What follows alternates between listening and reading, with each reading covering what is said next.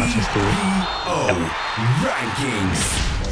Hello and welcome back to the TPO Rankings show and podcast. With me this evening, as always, is my brother Jake. Jake, how are you this evening? Cody, I am doing very well tonight. Thank you. How are you? Yeah, I'm doing really well. Also, what's on your mind tonight, Jake? Oh, just having a good week, Cody. Had a had the Monday public holiday, and It's always nice thing. seems to be a short week, and ends in my birthday at the end of the week. So it's just a good one. And then another back-to-back public holidays. Yeah, I don't think that. Happy days. I'm not sure that is Labor Day Australia wide for those listening not in Queensland. I don't think so. Yeah, so They get it we get another the double. time. Yeah, we get the 2 long weekends in a row. I'm not sure that everybody does, but anyway. We'll take it, that's for sure. Yeah. That's not what we are here to talk about, though, Jake. I just noticed there's an A-League game on right now, and Brisbane Roar are leading Central Coast Mariners 2-0, and Central Coast just got a red card. So that doesn't look like that's going to do them any favours. We are getting back into that game.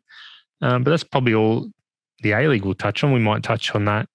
Some of those clubs in the top 25 updates at the end of the show. But otherwise, let's get into the NPLs. So a bunch of the leagues didn't have games over the Anzac weekend, but we will get into that. Let's start in Victoria, where there was a full round played. Green Gully and Melbourne Knights kicked things off Friday night, 2-2. There was another couple of Friday night games. Dandenong City drew 1-1 with South Melbourne, and Oakley Cannon beat Eastern Lions 4-1. And then the remainder of the round was played on Saturday. Avondale beat Dandenong Thunder 2-1. I think I feel like Avondale scored right at the end to win that one. I think it was 1-1. I think you're right. For most of that game, so that sucks for Thunder. Hume City belted St Albans Saints 6-0. Bentley Greens getting an away win 2-0 over Altona Magic, and Heidelberg go to third on the ladder. I think they were third anyway, third or fourth. They beat Port Melbourne Sharks 3-1. So South Melbourne still sit top of the table. Jake, we're 9 games in. The table's sort of starting to take some shape. Yeah, I was just going to actually make that comment. If you look at it, it's probably got the teams that you'd expect in roughly, at least at the top of the table, where you would expect them to be for the most part. I don't know whether I would have predicted South Melbourne to be on top at this point, but Avondale, Heidelberg, Oakley Cannons all to be expected near the top of the table. Yeah, and Bentley Green still hanging in there as well. Still pretty close at the top. 5 points separating 7 teams. So a couple of wins in a row can certainly shoot you up the table. So let's go. Oh, no, hang on. Do you have any games for the weekend from Victoria? Yeah, I'm looking at the South Melbourne game on Saturday against Hume City. So 1v6, Hume City in 6th. But yeah, just kind of keeping an eye on South Melbourne and whether they can hold that top spot. And Hume, I guess, chasing the pack down. If you look at the points separation now, like I said, 9 games in, South Melbourne, Avondale and Heidelberg have kind of all, 19, 18 and 18 points at the top. Then there's, the next 1, 2, 3, 4, 5 clubs, probably with, you would say even 6 clubs are all only within, one or 2 games worth of points, 3 or 4 points. So, and Hume City is one of those. So these are the sort of games where South Melbourne can start extending, the gap between the chasing pack. And if you actually, I noticed this, Jake, Hume are the team that have scored the most goals so far, and South Melbourne are the team that have conceded the least amount of goals. So we'll see which one will be stronger on the day. So does that mean it's going to be a high or a low scoring game, Cody? I don't know, Which Jake. one wins out? I don't know. See. Yeah, we shall see. So let's go to New South Wales NPL. Sutherland Sharks beat Manly United away from home. I did not see that one coming. They Manly have been doing really well this year, and Sutherland not so well. So a bit of an upset there. Apia beat Wollongong Wolves 2-1 in the battle of the, I guess, I don't want to say has-beens, but we'll just leave it there for now. Somebody will call you out on that one. Yeah, Apia, Jake, I saw on social media signed Corey Gamero. Remember that name? Okay, yeah. Yeah, so they've got him coming to the club. Mount Druitt Town Rangers beat Marconi 2-0. Blacktown beat Sydney FC Youth Team 3-0. Rockdale City United 0-0 in what was, I'm sure everybody's seen all the disgusting sort of highlights there from the so-called supporters, which have left their clubs to be supported less, or the stadiums will be without fans? Jake, you said indefinitely, I think.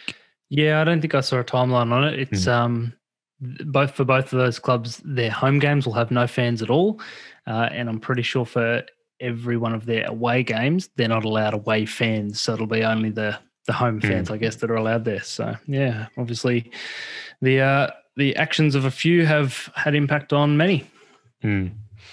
Not good to see at all. And I dare say there may be some ramifications maybe going forward as well. I don't know if points would be deducted if anyone's made calls on that, or I don't know, it's just a bad look. And those clubs, I think both have got aspirations for probably a second division at some point. So you just put your earpiece out, Jake. Earpiece out. Couldn't you hear me? Temporarily. You didn't want to hear what I had to say. Anyway. No, I figured you were rambling. But yeah, the last game of the round was Sydney Olympic, and they beat Northbridge Bulls 2-1. So Rockdale, not a great weekend, but they still sit top of the table on 18 points. Blacktown on 16 after their win, and Sydney United equal third, I suppose, or third, and then Manly equal on points to Sydney United in fourth. Jake, did you pick a game from New South Wales? I did, but Mount Druitt, Cody, you didn't mention as well, also equal with Sydney United and Manly on 15 points. So there's three teams there. But before I go on as well, Cody, I thought be worth mentioning Sydney FC youth team. What's happened there? Because I don't know if you remember back in the first couple of games, they had some good results in, I think it was, they beat Northbridge Bulls, I think, like 5-4 or something, or 4-3. Yeah, in one of their early games. Yeah, that's right. Yep, that was one of them. And I think they had a good result. Yeah, I think they might have maybe won their opening 2 or 3 games. Yeah, that sounds right. But obviously they've struggled since then, and probably that ladder is starting to take shape like most people would have thought. Maybe with Wollongong and Apia aside, like you mentioned. Anyway. This weekend, I'm looking at Sydney United versus Manly United. So third and fourth on the ladder, equal on points, same number of wins, draws, losses so far, even down to Cody, almost the exact same scoring ratios. Both have conceded 10 goals, and Sydney United have scored 13, Manly 12. So very close. And in terms of the rankings, Sydney United in 26th and Manly in 40th. Sydney United, like we mentioned last week, fell out of the top 25. So a win here would probably be enough to push them back in, whereas a draw or a loss will actually see them start falling further away. For sure, Jake. I'm keeping my eye on that one. And also Mount Druitt Town Rangers at home to Rockdale. Mount Druitt Town, sort of one of those teams that maybe people from outside Sydney, including us, probably they're not a big name around the NPL circles, I suppose, and probably not a club that you'd expect to make finals. At least, not knowing, watching every week and knowing the players and coaching setup. But yeah, they're doing well, and ranked 45th and playing Rockdale, who are ranked 19th. They obviously don't go in as favourites, but I wouldn't be surprised if they got something out of that game. Let's go to Queensland. So no games were played over the Anzac weekend. There was a bunch of FFA Cup fixtures, but we won't touch on that at the moment. There was the one catch-up game, Cody, midweek. Remember, it was Capalaba and Brisbane Strikers. Oh, so yeah. That was I think that was on the Wednesday night, which is why we probably didn't catch it in this one. Recording, yeah. Yeah, and Capalaba ended up winning that one 1-0 with a long-range goal. I think I sent you the link to that one, Cody, but it was a quickly taken free kick, I think it was, from near the halfway line. So that's got Brisbane Strikers 6 losses from their first 6 games. Not looking good. Not looking good. Jake, I'm pretty sure I know which game you're going to pick, and you might even be going to this one on Saturday, Lions v Olympic. Yeah, I think I'm going to have to at least consider it. Lions Olympic, they're only 5th and 6th on the table right now, but these two kind of heavy hitters from the last few seasons at least, and both in the top 25 clubs in the country. According to the rankings, it's going to be a pretty close game as well. So 55% Lions, 45 to Olympic. So for me, this one was an obvious pick of the week. Yep. To South Australia, again, no games played there. They've only played the 2 rounds so far. So looking ahead to the weekend, Jake, picked any from here? Yeah, I did. I've picked Cumberland United. I know it's only 2 games in, but they currently sit top of the table with 2 other sides, I guess. So there's 3 teams still 2 wins from 2. And they will be playing Adelaide Comets, who are in 4th at the moment, but they're one of the highest ranked clubs in the country and in South Australia. I think they're second highest. So their ranking behind Campbelltown, yeah. Yeah, that's right. So they're 22nd in the country. Cumberland down in 64th. So they, the Comets will be the favourites here. But yeah, they're one of the newer clubs. Probably Cumberland being one of those sides again. We probably don't know a lot about. Comets have been at the top or near the top for a few seasons now. So been an interesting game. Similar story in West Australia. There are no games played, and they've just played the. Oh, sorry, no, I'm looking at the wrong thing here. That's not true. Jake, your PDF has stuffed me up here. I'm going to have to open up the wrong one. Let me take it for you, Cody, because I did stuff up the image for you. So Western Australia, Cody, though, remember Perth had that little COVID lockdown. So they actually only had the one game that was played on the Thursday. Florida Athena beat, so top of the table, Florida beat bottom of the table, Coburn City 2-0 before lockdown happened, and all the rest of the games were postponed. So no real changes on the ladder other than that Florida Athena 6 wins from 6 and currently or sneaking up the rankings there into 31st. In terms of games this weekend, Cody, I didn't actually have anything that jumped out as me as a game of the week. Florida Athena are playing, they're away to Guelph, Croatia, who are currently in 5th. So that's probably the one to look at from my point of view. ECU Joondalup also have Perth Glory youth team, which would be a potentially interesting one, although Perth Glory's form there's kind of up and down and they're sitting towards the bottom half of the ladder at the moment. Yeah, for sure. And Jake, just on that Florida v Guelph, soft spot in my heart, maybe not yours, I'm not sure, but they were one of the first clubs to sort of send us a bunch of gear, jersey. They sent us, I think they sent us full kit, socks as well, socks and shorts. So they'll always have a soft spot in my heart. And that, Cody, was when they were in the first division. Yeah. Not even in the NPL at that point, and followed us along. Well, so I believe they earned promotion, but they weren't given promotion due to They won. They finished by winning or being in the promotion spot, but they didn't meet some of the criteria, so they missed out. But then the year after, they ended up ticking the boxes. Oh, they got there in the end. Let's go to Tasmania, where a full round was played over the weekend. Launceston City beat Riverside Olympic 3-2. Devonport drew 2-2 with Olympia Warriors. Kingborough Lions go top of the table after they beat Clarence Zebras 2-1. And the game, I believe we previewed Glenorchy Knights 1-1 with South Hobart. So as I mentioned, Kingborough Lions top of the table, and that game there, Glenorchy and South equal second and third equal on points. They sit on 10 points. Kingborough Lions on 12, but Kingborough have played an extra game to both of those. Jake, do they not have a round this weekend? No, I think I'm not sure whether it's just a weekend off or there might be some FFA Cup games in there, but no NPL games. Cool. And Tasmania, do they just get the one club that qualify for the FFA Cup 32? Yeah, just the one. Yeah, cool.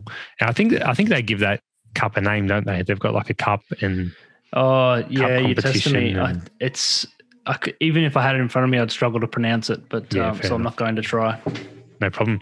Okay, just a couple of leagues to go here. Northern New South Wales, we had some games.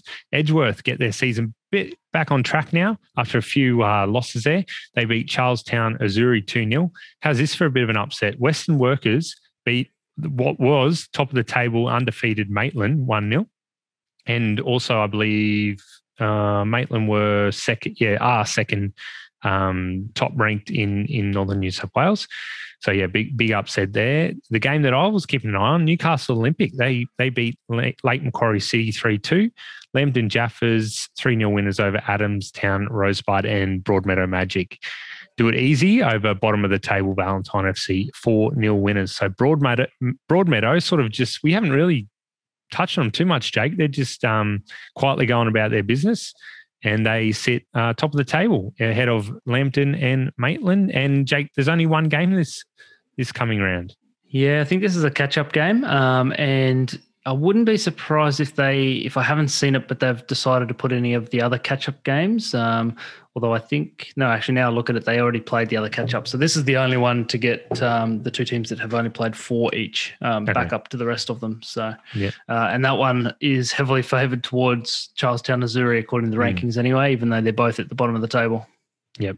And Jake, the top 4 in Northern New South Wales, do you see it being the top 3 there? So Broadmeadow, Lambton and Maitland. Who do you think will get that 4th spot? Do you think Edgeworth will get back up or will it be one of the other clubs? Oh, I'd have to say Edgeworth at this point. They've just been too strong for too long, and I know they lost a number of players, but I think they've got the history and they've got the people around the club from what I've seen on their social media, and I've got one of their jerseys as well because they've been in touch with us in previous seasons. So again, I've got a bit of a soft spot there, but I think they'll be strong enough. They'll be one of the 4. I never received one of those jerseys. I don't have a soft spot for them. They can miss finals. You're a Lake Macquarie fan, I guess at this point, aren't you? Yeah, I am. They've had a very tough start to the season, probably playing all the 5 top teams from that region in their opening 5 games. So, unfortunately, they're not doing too well, but that's all right. Let's go to the last league down in Canberra. So, West Canberra Wanderers, bit of an upset here, Jake, ranked 195th, at least they are now. They were 200 and something before this round. They beat the top-ranked side in the state, Canberra Croatia 1-0, so massive upset there. Belconnen United beat Monaro Panthers 2-1. Canberra Olympic drawing 2-2 with Gungahlin United, and Cooma FC 3-3 with Tuggeranong United. So Canberra Olympic sit top of the table after 3 games. And any games sort of pique your interest there, Jake, coming up?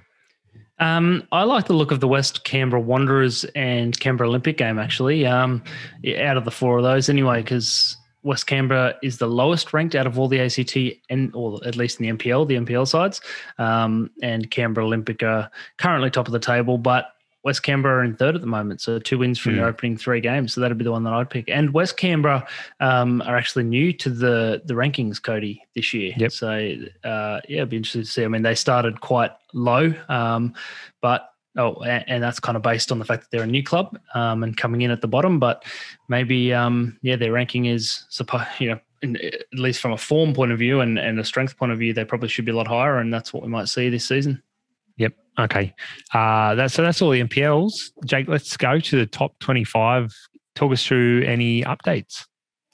Yeah, there's actually not a huge amount of movement this week. There's probably a couple of things to note, and that is, and I think I said this a couple of weeks ago, Sydney FC at risk of losing the top spot, which is, again, they've been there for 3 or 4 years now, and they're only about 22 points ahead of Melbourne City, and that could all, it's not a huge number, but all it takes is probably for Sydney to lose a game and for Melbourne City to win a particular game one of these weekends, and that could easily switch around. The other one is that Bentley Greens has come back into the top 25 with their win on the weekend. Wollongong Wolves have fallen out, which, again, one of those sides that's been in there for quite a while. So we've now had, it happened last year in 2020, but Apia fell out. We've now, in the last couple of weeks, had Sydney United and Wollongong fall out. So that makes 4 Victorian sides and 4 Queensland sides in the top 25, and only the 2 from New South Wales at the moment, Cody, Rockdale and Blacktown, who are the top 2 on the ladder as well.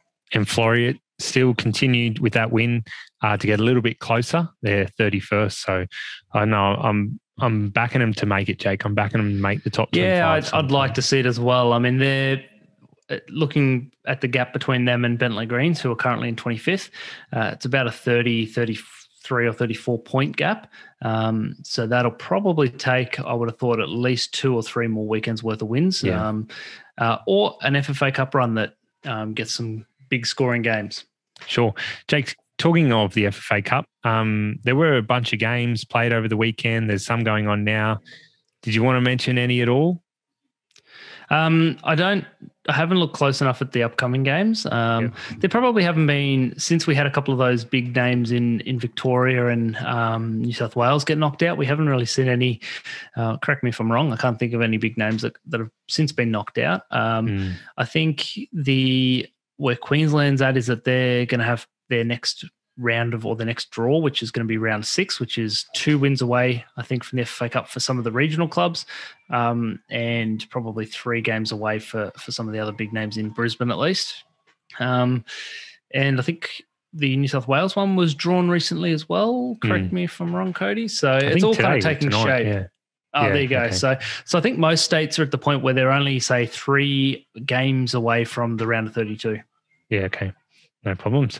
And as we always do, Jake, under 23 draft, I just clicked on it before while you were talking, and I really am looking forward to this week's update. We're definitely not going to skip over it. So for those uninitiated, we picked 10 under 23 players from the A-League, and they get a score each week from the Sports Tech Fantasy A-League website based on, your typical fantasy sports scoring things, point system. So we've been adding up every week. We're 18 rounds in, with obviously tonight, the caveat is there is a game going on right now. Brisbane Roar still leading Central Coast Mariners 2-0 after 83 minutes. And we've been adding up. Jake, we've been very, very close all year, but I tell you what, I'm starting to build a bit of a gap. I'm just about ready to call it, Cody. It's getting a bit out of hand, isn't it? So this round, there's a few high-scoring players, actually. Falami. I think most of them a few. So Falami for Melbourne Victory, he got the 2 goals, didn't he? I think it was in their 5-4 win. Yep. And Brimmer, for me, missed a penalty in that game, which is not great. And it's unfortunate. I think, I'm just kind of looking at the top scorers. So Falami was the highest scorer. Metcalf for you, Connor Metcalf. Yeah, he's been great. Did fairly well.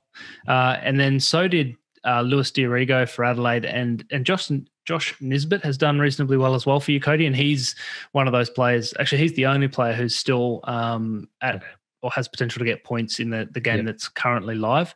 For me, it was Joel King for Sydney who got the clean sheet in their 1-0 win, which was, I think, last night or the night before. Against Melbourne, last night. And actually, no, that's not true. I also had Trent Bahaja, who after a long time of not really getting any sort of points, scored a goal, which was good to see. So in terms of the total score for the week, you ended up on 76, and less than half of that, I got 33. So that's 2 weeks in a row where you've created a gap. I think you've got about 100-point gap on me now. Not quite. Yeah. Very close. Not unhappy about that, Jake. That's awesome. It's all going downhill. I was doing well. There's still time. Still plenty of time to go, Jake. And I don't know how many of these players will be involved come Tokyo, the Olympics. So we might see some of these players, including I know Connor Metcalf is a shoo-in for the Olyroos squad. I reckon most of these players will be at least considered. Probably a good half of it. Probably our top goal scorers, top point scorers will all be off at the Olympics. So maybe that'll do me a favour, just call it early. Well, that might be my only chance. The players in form that you've got might be out. Well, you never know the players who have been on the bench, and not been playing. Some of those lower scoring players that we have, there's a bunch of them. Like you've got, is it Josh? Oh no, he's mine. Is he Josh Rowlands? Who picked him? You picked him? No, he's mine. I've got Josh Rowlands from Perth. Hasn't really played. Had a lot of. I was going to say had a lot of promise. He still has a lot of promise. Sure. But I was hoping to see him sneak into that starting lineup. Daniel Steins for you again at Perth. Perth has had a few. They've got a lot of those young guys who in the first few games got some game time, and they've kind of been pushed back out of the squad, I guess. Yeah, well, they haven't really been performing too well. So who knows? They might start changing up their squad a bit as well. Let's get those young players some minutes on the board, some runs on the board. But otherwise, Jake, that's pretty much the show for this week. Anything else from you? No, that's all. Looking forward to, like I said, the long weekend, but also some football in Queensland. And your birthday, Jake. Happy birthday. Oh, thank you. For Friday.